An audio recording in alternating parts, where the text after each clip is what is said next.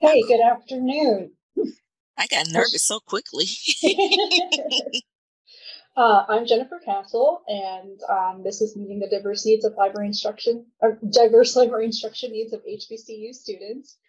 Vanessa, do you want to go ahead and introduce yourself to me? Yes, I'm Dr. Vanessa Jones. I am the Technical Services Librarian at TSU, downtown campus, not the main campus.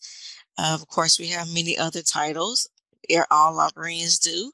I also help with library instruction, for freshman orientation, and what we call a UNIV 1000 course, which is all kind of like college with success for the freshmen.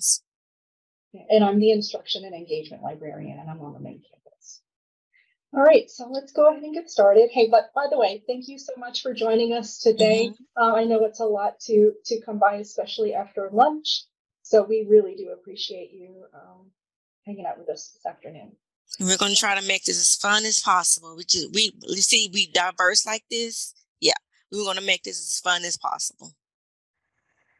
So, of course, I still cannot hardly see this, but I'm going to try to quote at these two blocks on my screen. To ask why we need librarians at all when there is so much information available elsewhere is about as since I cannot see it, as asking if roadmaps are necessary, that there are so many, very many roads. Does that make sense to you guys? Why would people ask for library information? It's like, why would you?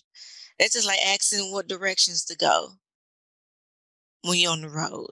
The blocks are almost gone. They're scooting over. Yeah, there we go. Can you guys see it better? Is that better? There we go. Yes. Okay, great. Mm-hmm. Okay. All right.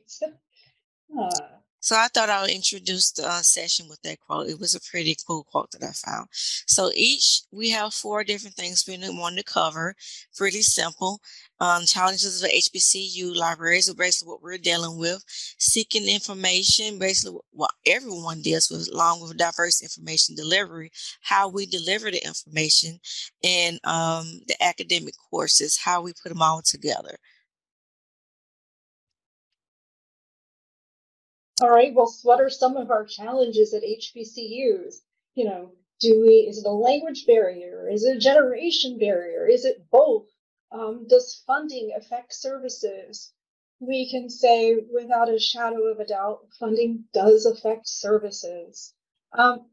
Recently, the state of Tennessee found that it owes TSU between $151 million to $544 million in land grant funding that we were not receiving over decades. Mm-hmm. I'm going to, right there in the chat, I'm putting a story to the Tennessean that explains a bit about it.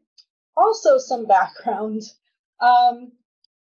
So HBCUs, enrollment in HBCUs are up, but they're down at PWIs, or predominantly white institutions. I'm also putting a link in the chat about that. We got another box. Scoot box. How's that? Okay, there we go. Okay, great. So, well, earlier this year, this academic year, we experienced a lot of students, way more than in previous years, who applied to Tennessee State University. We accepted many of them, and resultantly, we did have a housing crisis on campus. Well, not on campus, obviously not. So, in like 3,600. We put students in local hotels. Well, earlier this year, the state comptroller came out with a pretty scathing report about how we had accepted too many students, and that was a housing crisis. However, I will say that if we had received that anywhere between $151 million to $544 million, surely we would have built more dorms on campus. So just a little bit other things that we're going through here at TSU. It's a lot. So go ahead. I'm sorry.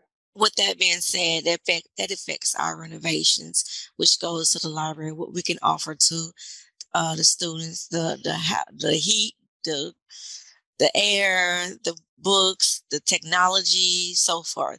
Now, we're not out of date, but we would like to be updated. It would help tremendously. Which is, So go the ahead. library was built in 1972, and we have had a recurring roof leak. I think that has probably been going on for more than a decade, and it floods mostly in special collections. And then once it gets so bad in special collections, it drops down into government documents. So obviously we've been sort of we wrestle with that a lot. It can be too hot in the library. It can be too cold in the library. So when we taught our University 1000 class in the fall of last year, Oof. it was we were on the third floor where our classrooms are located, and it was about 101 degrees in those classrooms. With 2 or 3 fans. Well, we made it. We made it. But these are a lot of the challenges that just in terms of infrastructure that we are dealing with at TSU. Okay, so what else are we dealing with? Well, we're dealing with inexperienced students. Many like K through 12 schools just don't have libraries. So when we meet with them their freshman year usually, and English 1010, when we ask them, do you have any experience with a library? Most of them don't. Either they've never really accessed a public library, or their high schools or middle schools or elementary schools don't have libraries either, which is kind of a big deal.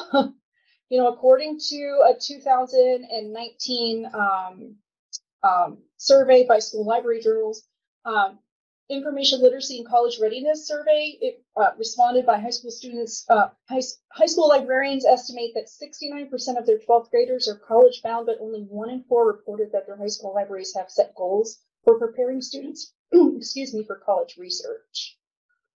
The students obviously should be getting these skills early, but a lot of high school students don't have librarians as a result of budget cuts. And then not only that is, this how the public schools are now. So dealing with that and a librarian coming into that setting, like I didn't sign up for this, or they're pushing the librarians to teach more than being a librarian per se. This is from my own experience because I taught 1 year for pre-K through 8. So I know the experience that they have to deal with.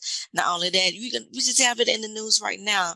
The third graders have to retest their because they don't put the TCAT or whatever, so they can move on to the next level. So we're dealing with this new generation that's getting ready to come in that don't even know how to read. So it's a big thing from all the way from pre-K, probably all the way up to 12th grade, and they're just passing them along. So they don't even know how to read. Imagine them coming into a public, academic library or a public library setting. So we have to prepare that as far as library instruction goes, which goes to the cultural differences. Students must feel engaged so they will learn and feel empowered. So we got to make them feel like they're in college, but they already have to deal with their classroom setting. So you don't want to make them feel like they're, as we're teaching them things about the library, and make it fun. And this is pretty much what this presentation is about, is working together and making it fun. So I do want to take a moment right here to talk about, just to give a shout out to that presentation on empathy earlier today. That really spoke to, I'm sure, to the both of us, that exhibiting empathy, showing empathy to the students here at TSU is really the biggest way to connect with them. There are cultural differences because there is a significant percentage of the students here are international students. So we struggle we need to keep up and meet with their needs because, culturally, how they were, even just in terms of citing sources, could be very different from what we're doing here in the United States. These are things that we are facing here at HBCUs. Now, you may be sharing these things also at PWIs, but specifically, this is exactly what we're going through at TSU. I had one student to come in where he wasn't a student anymore. He graduated, but he's not from here.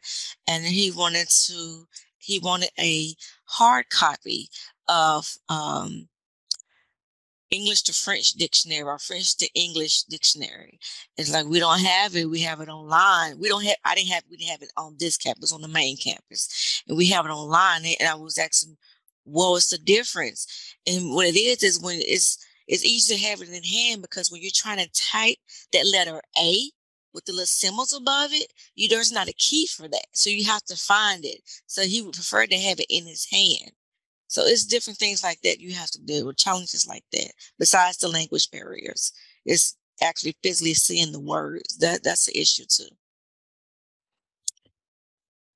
So we're going to play this video for you. Hopefully you can hear the sound. I did check it, so let me test.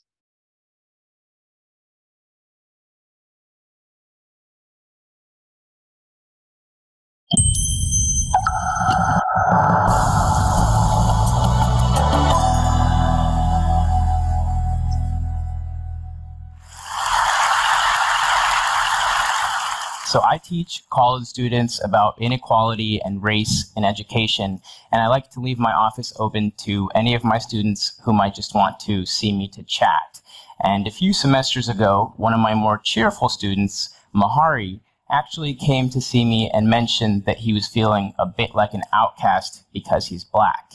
He had just transferred to NYU from a community college on a merit scholarship.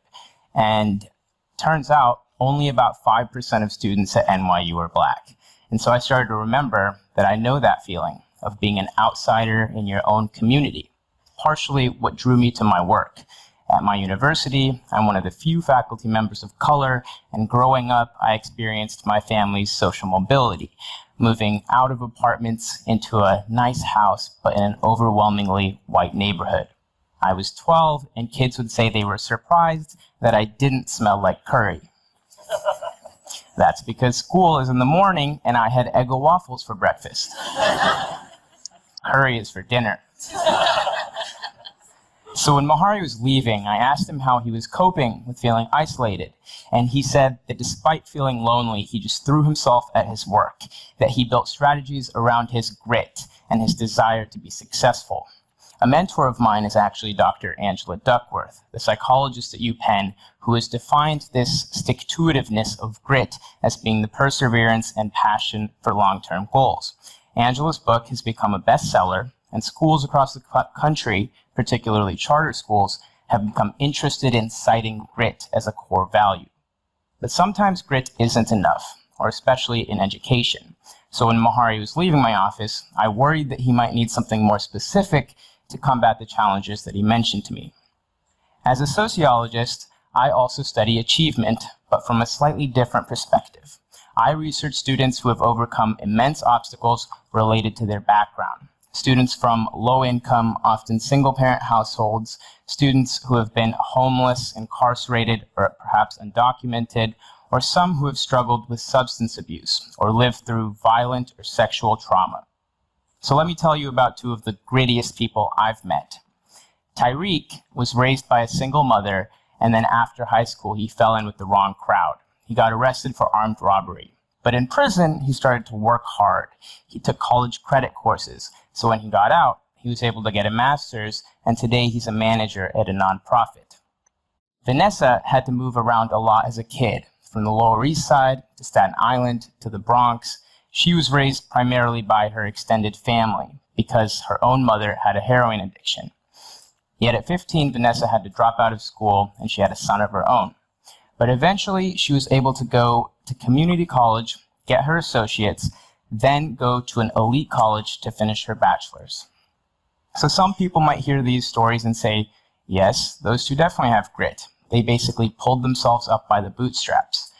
But that's an incomplete picture, because what's more important is that they had factors in their lives that helped to influence their agency, or their specific capacity to actually overcome the obstacles that they were facing and navigate the system given their circumstances. So allow me to elaborate. In prison, Tyreek was actually aimless at first, as a 22-year-old on Rikers Island.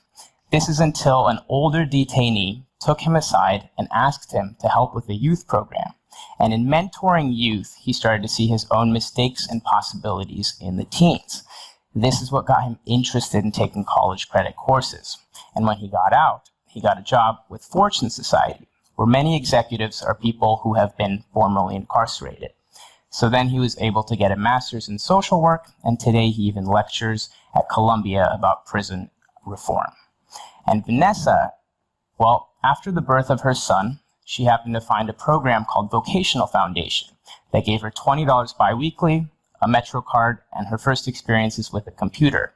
These simple resources are what helped her get her GED, but then she suffered from a very serious kidney failure, which was particularly problematic because she was only born with one kidney. She spent 10 years on dialysis waiting for a successful transplant. After that, her mentors at community college had kept in touch with her, and so she was able to go, and they put her in an honors program. And that's the pathway that allowed her to become accepted to one of the most elite colleges for women in the country, and she received her bachelor's at 36, setting an incredible example for her young son. So what these stories primarily indicate is that teaching is social and benefits from social scaffolding. There are factors pushing these two in one direction, but through tailored mentorship and opportunities, they were able to reflect on their circumstances and resist negative influences. They also learned simple skills like developing a network or asking for help, things many of us in this room can forget that we have needed from time to time or can take for granted. And when we think of people like this, we should only think of them as exceptional, but not as exceptions. Thinking of them as exceptions absolves us of the collective responsibility to help students in similar situations. When Presidents Bush, Obama, and now even Trump have called education the civil rights issue of our time, perhaps we should treat it that way. If schools were able to think about the agency that their students have and bring to the table when they push them, what students learn can become more relevant to their lives, and then they can tap into those internal reservoirs of grit and character. So this year, my student Mahari got accepted to law school with scholarships. And not to brag, but I did write one of his letters of recommendation. And even though I know hard work is what got him this achievement, I've seen him find his voice along the way, which as someone who's grown up a little bit shy and awkward, I know it takes time and support. So even though he will rely a lot on his grit to get him through that first year law school grind, I'll be there as a mentor for him, check in with him from time to time, maybe take him out to get some curry so that he can keep growing his agency to succeed even more. Thank you. Love TED Talks. Love TED Talks. Well, this video to show that this is not just for HBCU institutions or libraries. It could be used for every academic library. So diversity comes in many ways. Was it visible or invisible? Because you're also dealing with what my dissertation was on was students with dyslexia. So that's an invisible one right there. So being our librarians, you got to be able to help them as well. So really important, really kind of, it goes back, reminded, but that presentation from earlier today is this level of empathy and interest in the students, so they feel like they're a part of the community here. Now, they chose to go to an HBCU because they wanted to go to school with people who look like themselves. Mm-hmm. However, we'll just be honest, most of the librarians at TSU are white. And so that can be intimidating for students when they come in, or despite that their classes are filled with other Black students or other brown students, when they come into a library that they may not have any experience with, who's sitting behind the desk, it's a white person. That can be intimidating. So the idea is that we need to meet them where they are. Work as a team. Exactly. Meet them where they are. We can't expect that students are going to come to us. We have to meet them. And really the best way to do that is on like some empathetic or emotional level. So they know that they have some sort of rapport with us, that it is not this intimidating institution that's on campus that maybe they can come in and print some things off, but that's that. Mm. All right. which goes with the many questions they always ask. How do you use a catalog? The famous question. Where is that? Yeah. How do I find a book? I've heard that before. I'm not sure if questions like, I'm not sure if I'm in the right place or if you're the right person to talk to, but I'm looking for a book. Mm-hmm. Yes. It is sitting on the other side of the desk. It is a little mind blowing because you're like, well, you're in exactly the same place and you're talking to exactly the right person, but they don't know. Right. And so in a way that is a little heartbreaking. So this is a list of people we are dealing with, our generations we're dealing with. We did the international students, what we said, we have a lot of international students here. And I could say maybe some, that English is not their first language. And not only that, they have a difficulty with English itself. So you're dealing with that as well. Then you got the returning students. You have your students that comes back and they decide to come at later 60. I'm not gonna go 40 because I'm no 40, but late 50s or 60s, and they decide they want to come back to school. You have, which is, I guess that's the boomers. Those are the boomers. I'm a Gen X, right on the end.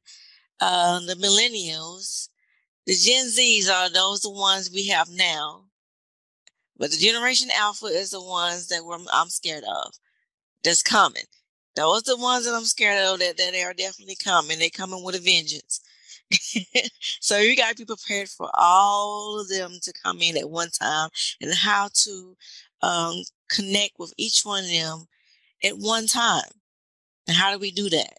How can we do that as librarians? Those older generations, us included, who come back, those non-traditional students, maybe some of them don't have a whole lot of experience with using computers. Mm-hmm. But then we also have Gen Z students who come in and really all they know to use is their phone. So maybe they've gotten a laptop to start college, but they don't know how to, download Office.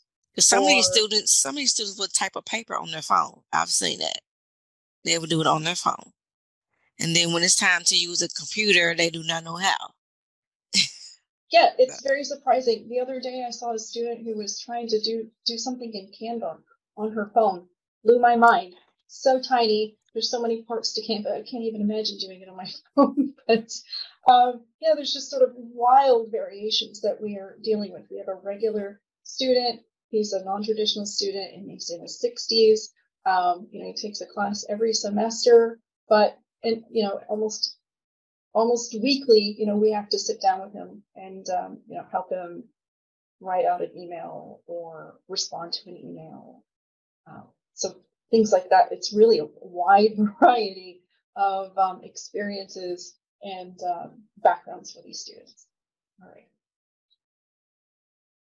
So in that said, we just got the quote. In the old days, our challenge was accessing information. These days, our challenge is creating it. So we're trying to maneuver around all of that, trying to understand it all together. But we're going to get through it. All right. So seeking information, are they finding a library community here? Are they going to conferences and finding out information? Are these students getting information from social groups?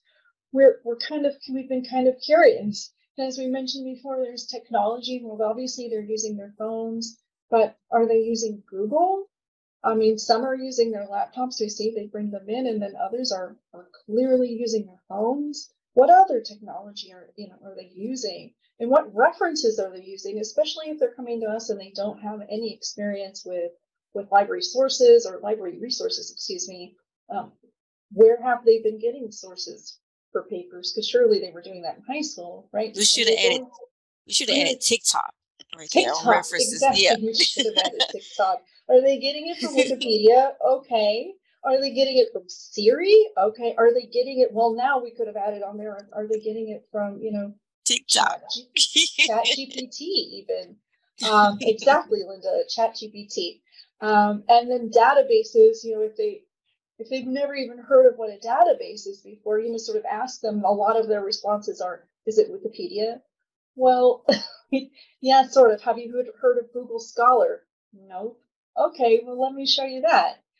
So even just getting them familiarized with the databases, that's kind of like an overwhelming thing, because maybe they are using Wikipedia. Again, we don't know. They're coming to us as freshmen, and this is what we're working with. But it's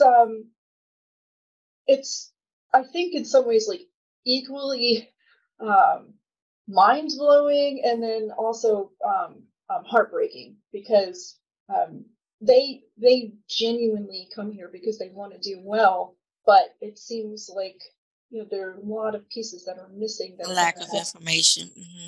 And then you're dealing with the frustration of the research. Like I said, we want to make, as we bring it to you, we want to bring it to them the same way, where they can feel, have empathy, as we said, make them feel relaxed and make them want to come back to receive more information on how to research, because you're already going into the classroom, they're getting this paper, you're already frustrated trying to figure out how to find these sources. And if you get a mind writer's block, they're getting even more frustrated. So they want to come to us to try to figure it out. Which is great, because we're in a way, we're, librarians are in a unique position where we can be academic support or just support to the students without the grading component. It changes, your relationship with them. It's so how do we make the most of that? All right. So this goes to the student progress. You want to be able to understand each student, and then we understand they retain differently. Like I said, that goes from everyday student to a student with dyslexia. They're going to retain differently. Or a student that has not English as their first language, and another student that does not have English as their first language. Or a student, Gen Z student versus boomers. They're going to be two different ones. Then you have the librarians, one accord, working on one accord. You have to be as a team, because if you're not working as a team, it's going to show. It's going to show visually, or are they going to talk about it later, or however it may be. Find out what's missing to make it work. Find out what's missing. That's very important, and how to balance the instruction. So just to be perfectly honest, there's been a lot of turnover at the library. And so, library, we have not been on one accord in the past couple of years. And so that sort of increased difficulties. Some people do it more entertaining than others. And sometimes these students are going to, unfortunately, or maybe fortunately, are going to these one-slot sessions maybe multiple times, depending on who their instructors are and who requested it. And maybe they're getting more out of one session than they are with another. And so that's definitely or mixed information. They can get mixed information, which we'll cover too. Right. So now that we've got almost full staffing, we're spending the summer trying to really hammer out and tying everything to the ACRL framework. All right. Which goes to different. Yes, there's information delivery. So what is accessible?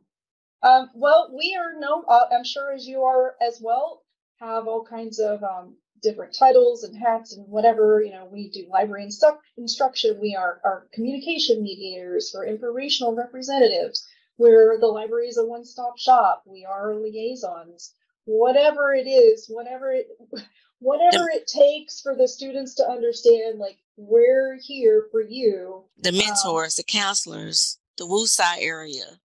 Yeah. Something that I tell every class that I meet with is, going to college is expensive, regardless of whether you've got scholarships or not.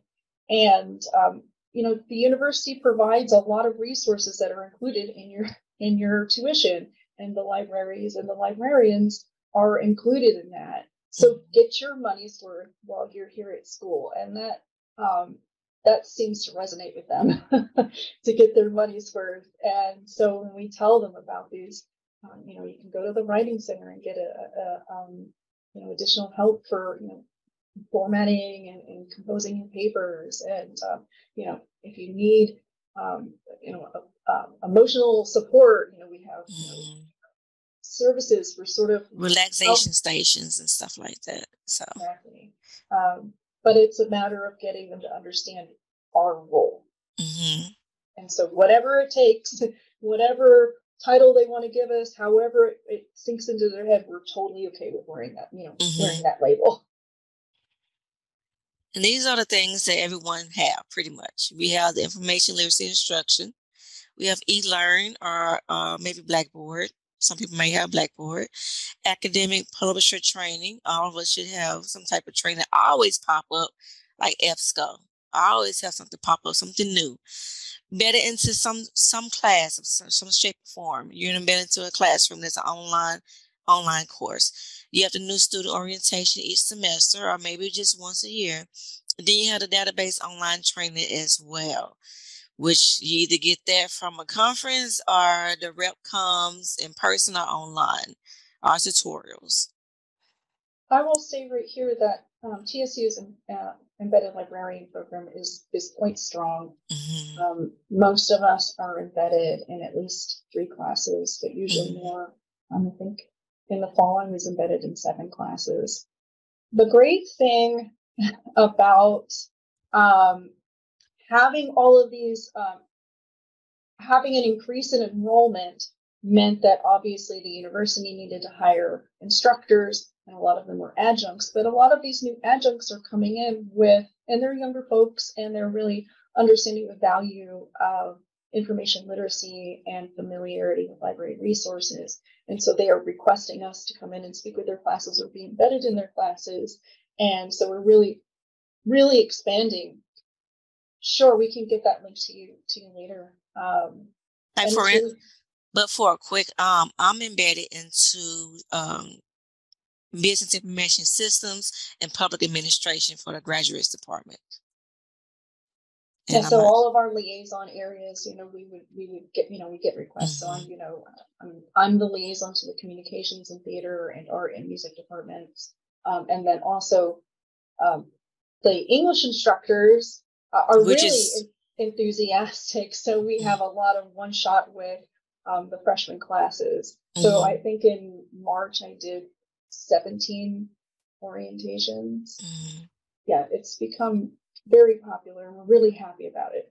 So I help out with that too, the English one-on-one courses. So we kind of switched that up because we get a lot of requests for the English comp classes. Embedded library, that's pretty much when you're embedded into a class, you have your own liaison department, but at the same time you have requests from other departments as well. So the teacher, basically a student will come to you in that particular class, that course, they'll come to you. They don't have to look for nobody. They know they can come to you. Does that make sense? Did that answer your question? Specifically, I do also want to say about the embedded librarian program. We do give the students options to either meet with us via Zoom or in person. And, we had kind of gotten used to meeting with everybody in Zoom because it is great. You can look at things together. They don't have to leave their dorms or whatever. But this year in particular, and I have to say it's probably because so many of these students were at home for so long because of COVID that they really wanted to come in and have that personal interaction with us.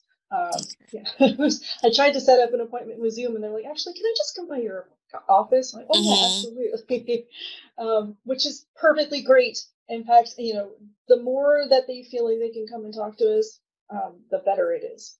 And I'm sure that's true universally, but particularly with the students here we have at TSU, if they do feel comfortable with you, it's a win.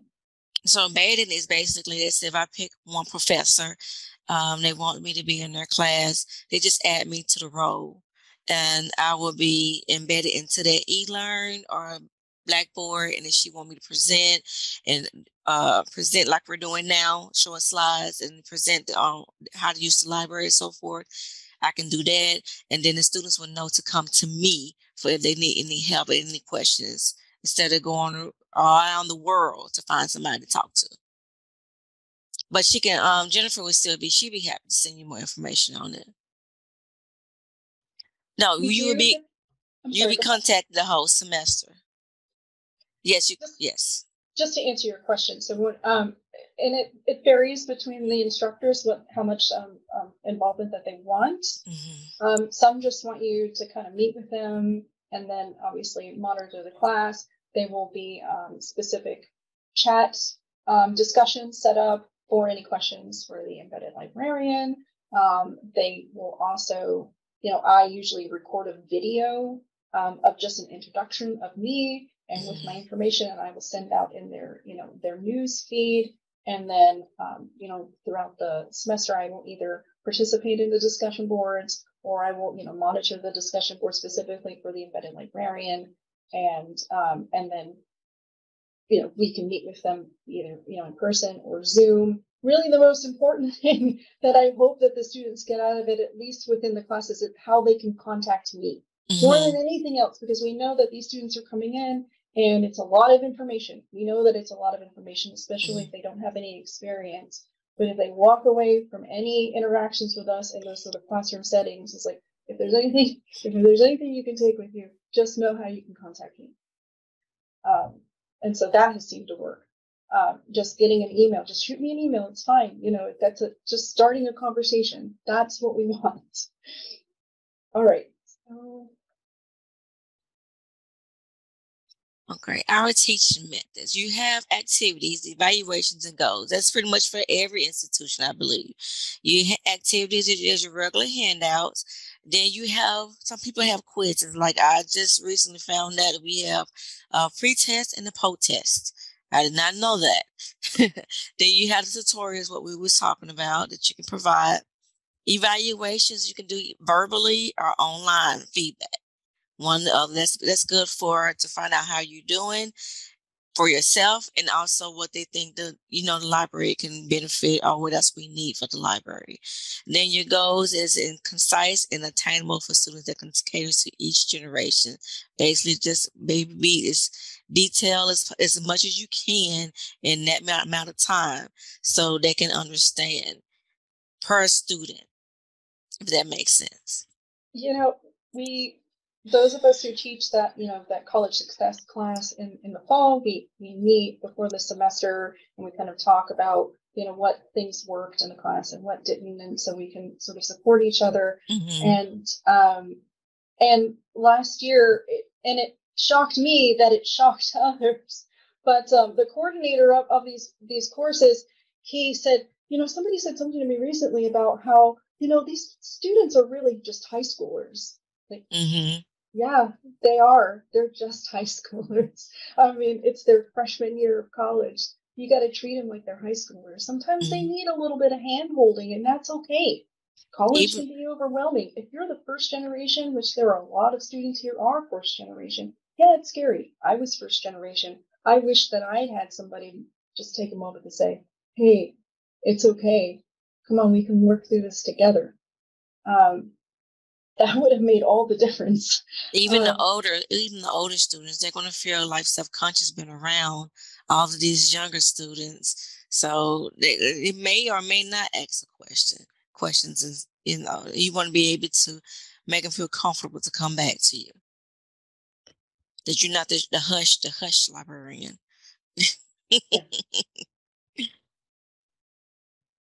There's some academic courses, challenge.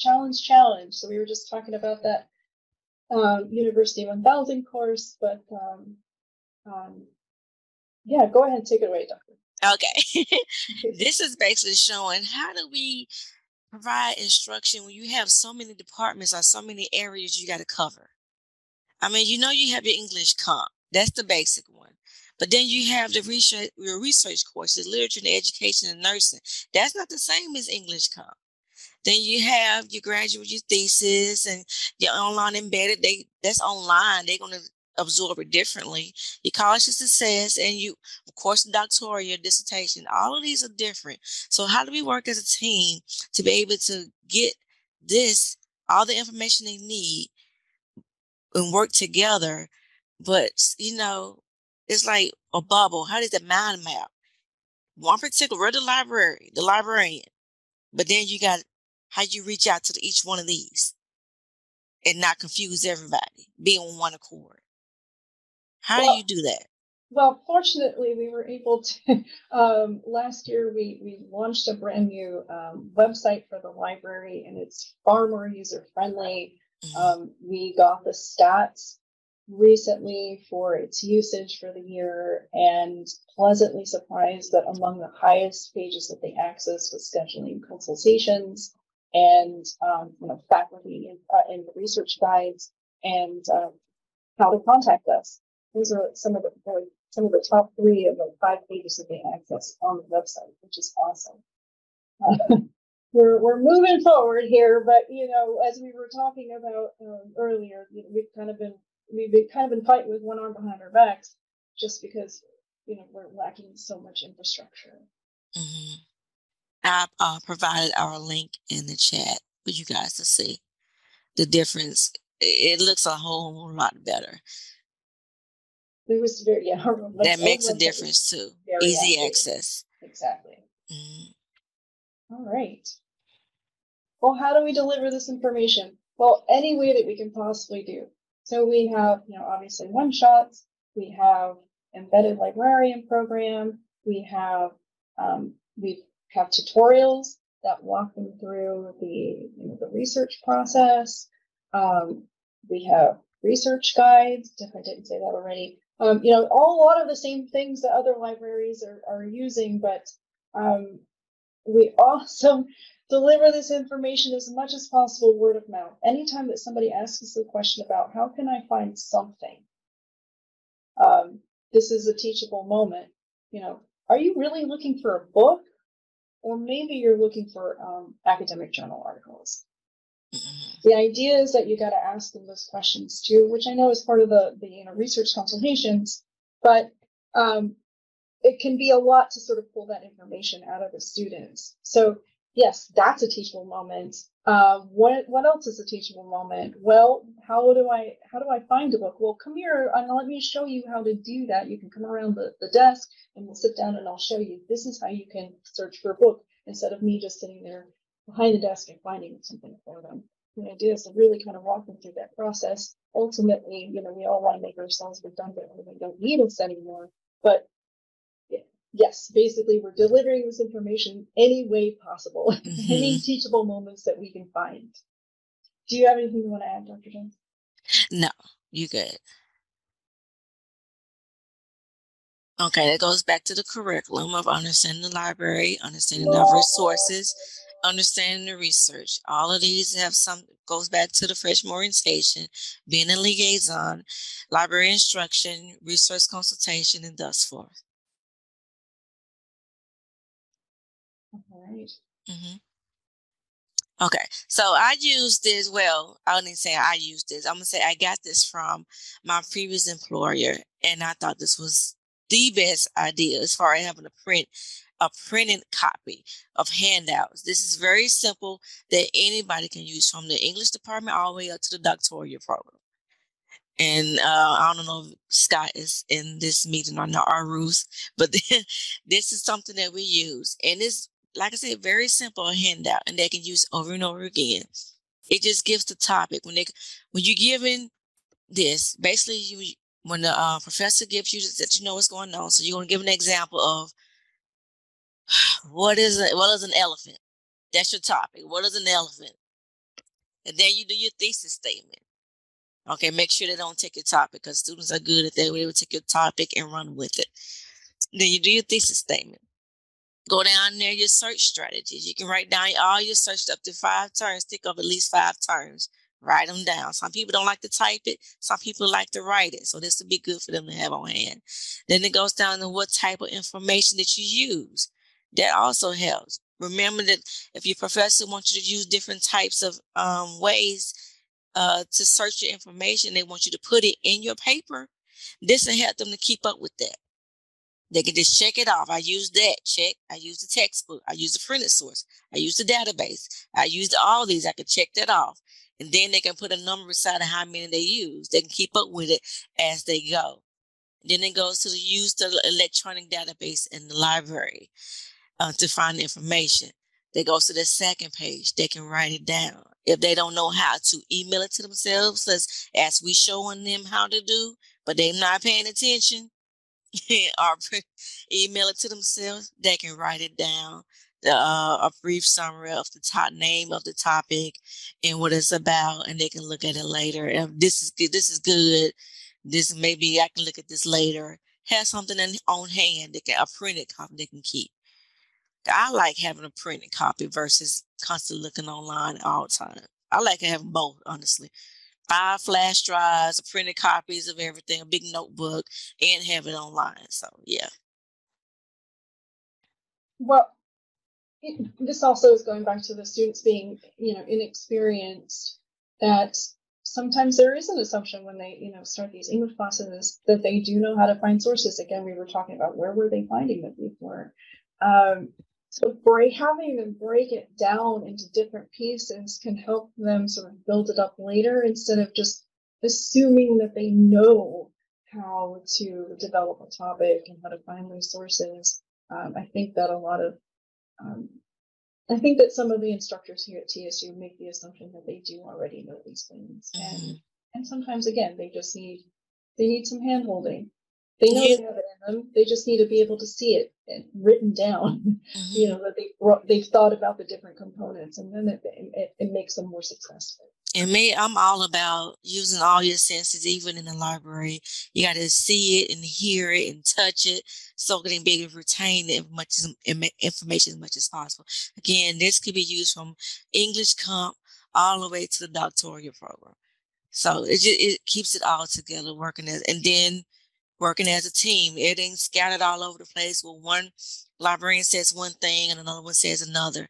It's just one thing that everybody can use. All right. So, as we were talking about like having some interaction with the students, definitely we're going to get to this Mentimeter in just a moment, but I read an article recently about how we should sort of treat the students as they're coming into the classroom as if it was church, to greet them and shake their hand as they come in, make them feel like they're a valuable member of the classroom team, that they're not just another person showing up and they're just signing names to check in or whatever. That we have that sort of taking the moment before you get started to check in with them, do a room, take the temperature of the room and talk about, hey, is there anything that you're curious about on campus that you've been, sort of scratching your head about? Sometimes those leads to conversations. Sometimes very simple, fun things just leads to fun, which makes them also feel comfortable. So when they come back to class, they kind of look forward to it. So that's the Mentimeter. If y'all want to do the code, and hang on, let me get the link. Okay. All right. So let me stop my share and let me share the Mentimeter. All right, can y'all see that? Okay. This has been surprisingly successful with the students. Let's end the debate of age-old questions.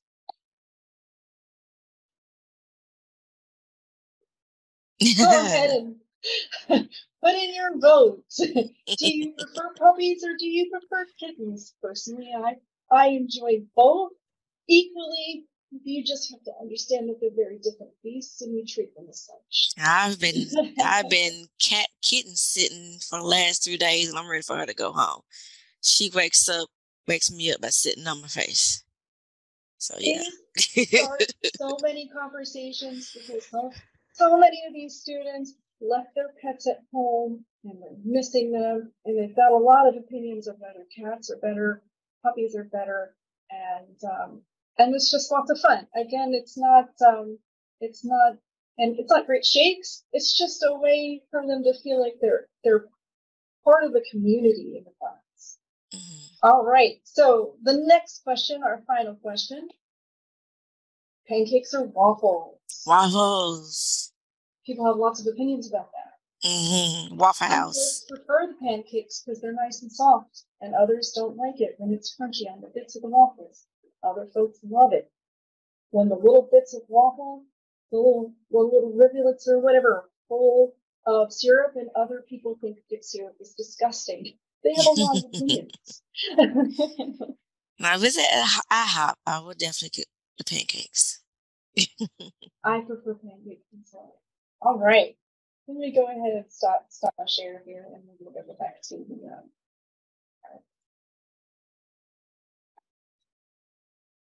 I'm sure all of y'all are doing the same things, doing fun stuff like trivia, bingo, and scavenger hunt. That they seem to be very popular here at TSU. Particularly the scavenger hunt. We had a scavenger hunt during our open house earlier this academic year, and it was very popular. People got very competitive, and it was a lot of fun. Do you want to talk a little bit more about that? Scavenger hunt can also be done inside the classroom online. You can give them 3 random questions, and they can help them find something online, like how do I find a database, or give them a title of a book, and they have to write down the call number, and whoever turns it in first. So just 3 basic ones, make it real quick. I'll make it fun. Same thing with bingo. You can do the same thing. Give them 5 different things for them to look up, 5.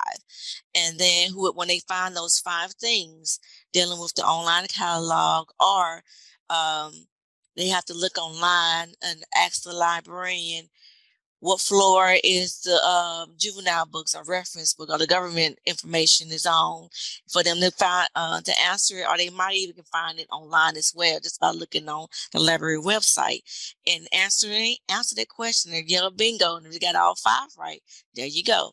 Then you also have trivia. My favorite is Kahoot. I think a lot of people are familiar with Kahoot, and that is very fun.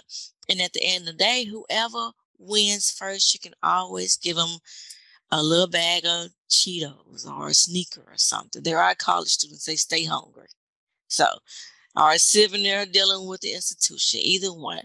So all of that would be something fun they can do. And that will get them to come back to know you are a person and you are approachable. They can come back to the library. Yeah, so when I do venture out of the library, I get a lot of, I didn't know you lived outside of the library, or I get Miss Castle, or and there's a lot of, I guess, but that's because I hope it's because we made it fun and it was entertaining enough that they remembered me. But yeah, like Dr. Johnson says, Dr. Jones says, excuse me, Dr. Jones. We have Dr. Jones and a Dr. Johnson here. Apologies. Keep it simple, make it fun, and really engage with them and be empathetic, and meet them where they're at. Are really the biggest things for us. And all 3 of these can be done in person in the classroom or online. So on their phones, they might be on their phones anyway, so might as well make use of it. All right. Well, that concludes our presentation, and we'd be happy to take any questions if you have any.